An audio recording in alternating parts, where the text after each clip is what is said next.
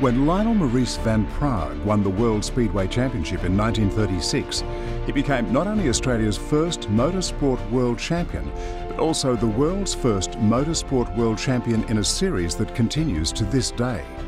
As well as qualifying for the world final for the next 3 years, Van Praag rode for Australia in numerous test matches against England and also won the Victorian and New South Wales championships.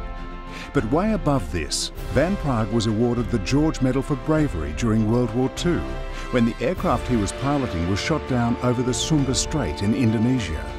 Van Praag and his co-pilot helped 2 colleagues to shore after spending 30 hours in the water, during which they had to fight off several shark attacks.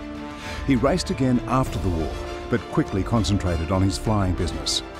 We welcome a great Australian sportsman and hero, Lionel van Praag, to the Australian Motorsport Hall of Fame, almost 80 years since he became our first world motorsport champion.